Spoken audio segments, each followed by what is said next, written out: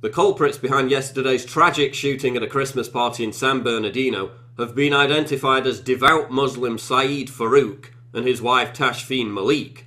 But who did the left rush to blame within minutes, before we knew anything about the shooters, before the bodies were even cold? White people, conservatives, Donald Trump supporters, the NRA, gun owners, pro-lifers, and all men in general. If the mainstream media won't call it terrorism, we will. End white terror! Maybe we should put white conservative men in concentration camps to protect ourselves. We can eliminate mass shootings today. Make it illegal for white men ages 15 to 65 to own guns. Yo, GOP, kinda hard to talk about keeping people safe when your peeps are shooting up America. Another day, another mass shooting perpetrated by white men in America, and they're worried about Syrians. White terrorism exists, digest it. So when are we going to start classifying white men as terrorists? These are the same people who lectured us about not blaming all Muslims for the Paris massacre. And isn't it amazing how the left suddenly lost all interest in the story when it emerged that the shooters were Muslim? The maniacal call to revoke the Second Amendment suddenly disappeared.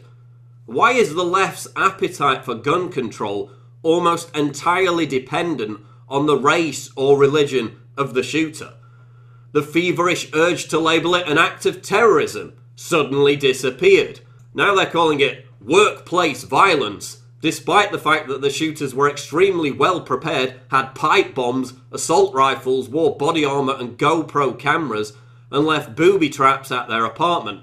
But this was just an impromptu argument that got out of hand. Okay, Farouk just happened to have tactical gear and explosives lying around at home after his little holiday to Saudi Arabia. And now we learn that numerous neighbours refused to report the couple's suspicious activity before the attack for fear of being labelled racist.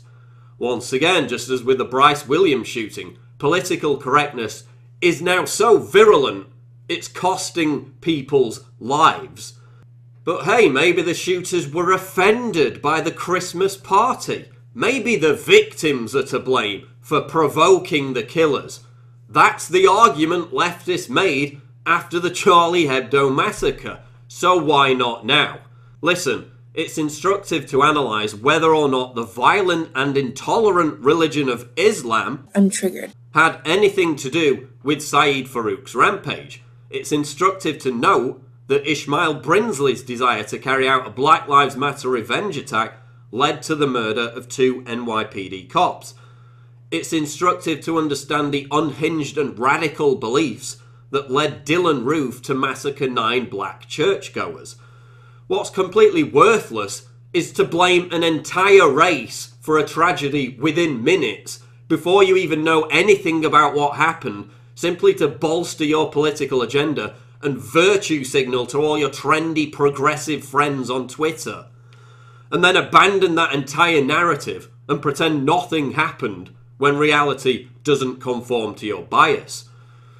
So when the next mass shooting happens, whether the culprit is black, white or Arab, let's not use it to castigate an entire race. Let's not immediately hijack the tragedy before the bodies are cold to advance our political agenda. Let's not attack people simply for offering their prayers to the victims.